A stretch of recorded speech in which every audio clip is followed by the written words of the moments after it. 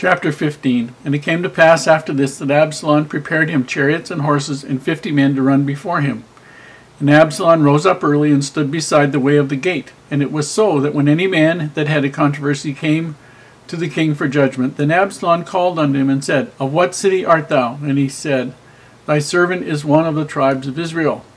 And Absalom said unto him, See, thy matters are good and right, but there is no man deputed of the king to hear thee.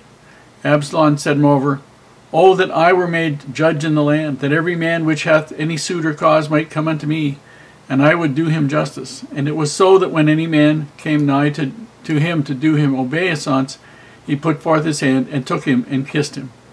And on this manner did Absalom to all Israel that came to the king for judgment. So Absalom stole the hearts of the men of Israel. And it came to pass after 40 years that Absalom said unto the king, I pray thee, let me go and pray and pay my vow which I have vowed unto the Lord in Hebron. For thy servant vowed a vow while I abode at Jeshurun in Syria, saying, If the Lord shall bring me again indeed to Jerusalem, then I will serve the Lord. And the king said unto him, Go in peace. So he arose and went to Hebron. But Absalom sent spies throughout all the tribes of Israel, saying, As soon as ye hear the sound of the trumpet, then ye shall say, Absalom reigneth in Hebron. And with Absalom went 200 men out of Jerusalem that were called, and they went in their simplicity, and they knew not anything. And Absalom sent to Ahithophel, the Gilonite, David's counselor, from his city, even from Gilo, while he offered sacrifices. And the conspiracy was strong, for the people increased continually with Absalom. And there came a messenger to David, saying, The hearts of the men of Israel are after Absalom. And David said unto all his servants that were with him at Jerusalem, Arise, and let us flee, for we shall not else escape from Absalom. Make speed to depart, lest he overtake us suddenly, and bring evil upon us, and smite the city with the edge of the sword. And the king's servants said unto the king, Behold, thy servants are ready to do whatever my lord the king shall appoint. And the king went forth, and all his household after him, and the king left 10 women which were concubines to keep the house. And the king went forth, and all the people after him, and tarried in a place that was far off. And all his servants passed on beside him, and all the Cherethites, and the Pelethites, and all the Gittites, 600 men which came after him from Gath, passed on before the king. Then said the king to Ittai the Gittite, Wherefore goest thou also with us? Return to thy place, and abide with the king, for thou art a stranger, and also an exile. Whereas thou camest but yesterday, should I this day make thee go up and down with us? Seeing I go whither I may, return thou, and take back thy brethren. Mercy and truth be with thee. And Ittai answered the king and said, As the Lord liveth, and as my lord the king liveth, surely in what place my lord the king shall be, whether in death or life, even there also will thy servant be. And David said to Ittai, Go and pass over. And Ittai the Gittite passed over, and all his men, and all the little ones that were with him. And all the country wept with a loud voice, and all the people passed over. The king also himself passed over the brook Kidron, and all the people passed over toward the way of the wilderness. And lo, Zadok also, and all the Levites were with him, bearing the ark of the covenant of God. And they set down the ark of God, and Abiathar went up until all the people had done passing out of the city. And the king said unto Zadok, Carry back the ark of God into the city. If I shall find favor in the eyes of the Lord, he will bring me again, and shew me both it and his habitation. But if he thus say, I have no delight in thee, behold, here am I. Let him do to me as seemeth good unto him. And the king said also unto Zadok the priest, Art not thou a seer? Return into the city in peace, and your 2 sons with you, Ahimaaz thy son, and Jonathan the son of Abiathar. See, I will tarry in the plain in the wilderness, until there come word from you to certify me. Zadok therefore and Abiathar carried the ark of God again to Jerusalem, and they tarried there. And David went up by the ascent of Mount Olivet, and wept as he went up, and had his head covered, and he went barefoot, and all the people that was with him covered every man his head, and they went up, weeping as they went up. And one told David, saying, Ahithophel is among the conspirators with Absalom. And David said, O Lord, I pray thee, turn the counsel of Ahithophel into foolishness. And it came to pass that when David had come to the top of the mount where he worshipped God, behold, Hushai the Archite came to meet him with his coat rent and earth upon his head. Unto whom David said, If thou passest on with me, then thou shalt be a burden unto me. But if thou return to the city and say unto Absalom, I will be thy servant, O king, as I have been thy father's servant hitherto, so will I now also be thy servant.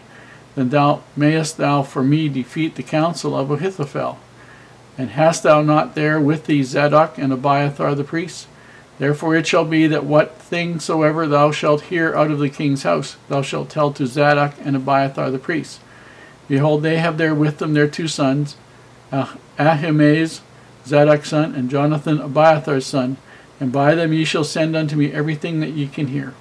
So Hushai, David's friend, came into the city, and Absalom came into Jerusalem. We see here the beginning of the treachery of Absalom, David's beloved son and heir to the throne. It talks about when he has chariots and horses and 50 men to run in front of him, and you might not think that's particularly significant, but that only was something that kings did. And so when he would take the chariots and he would have the horsemen and he would have 50 men running in front of him, he was taking over the appearance of being the king from his father.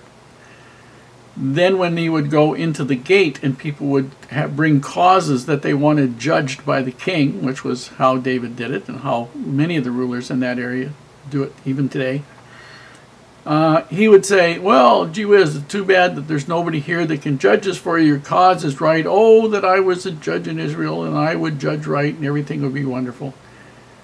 And he built up a feeling in the people that he was the rising star, David was the fading star, and that a lot of the people should support Absalom to be king. And then he decided he was going to go to Hebron. Then he told his father, I mean, if you were going to go someplace as the crown prince, you had to talk with your father. You had to tell him why you weren't going to be in town. You were going to be missed from eating at his table. He'd want to know where you were. And so he told David that he'd vowed a vow and he was going to Hebron to offer sacrifices, and everything was fine. But in reality, even with one of David's counselors, maybe David's chief counselor, who's supporting Absalom, Absalom is going to go to Hebron to be crowned king as a rebellion against his father. And when word reaches David that it has in fact happened, that the people have actually crowned him as their king, David does something entirely unexpected that he's never done in his entire life. He turns away and runs. He doesn't face his enemies. Now, he faced every other enemy he had, but he didn't do it this time. And it's different because this is his son. He doesn't want to battle his son. He doesn't want to take a chance of killing his son. He loves his son. He leaves 10 of his concubines behind, and he takes off and heads south. And Zadok the priest and Abiathar the priest, he leaves in Jerusalem along with the Ark of the Covenant, which they are all ready to take. And he said, no, he said, you stay there and you can send me word. And then he has another person, another counselor that he leaves behind, who's going to offer his services to Absalom as a counselor, and that he can learn about what's happening, and then they can get word to Zadok the priest or Abiathar the priest, who can then send word to David by either Zadok's son or Abiathar's son, and David will know what to do. But David seems to be in mourning here. He seems to be accepting this as though it's something from God rather than something he can fight and challenge. And it's like he's been winded, somebody's taken the heart out of him. And when your own son rebels against you, that's a really tough thing to take, and that's what David's going through right now. He doesn't know how it's going to end, but he has fears that it's going to end badly.